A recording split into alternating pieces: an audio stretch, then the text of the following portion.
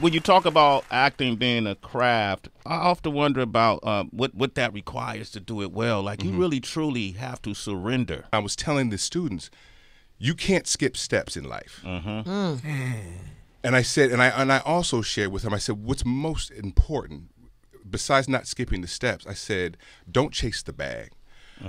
I said, I'm telling young people, that I'm mentoring, you can get money anytime. I said, don't worry about the money, chase experiences. Chase opportunities. I said, because you can't go back and get that time back. You can always get you some more money, but you can't get time back. And when you're young, you got energy to do all these different things. Less responsibilities. And so, 100%. So, I mean, that's what it was been about for me.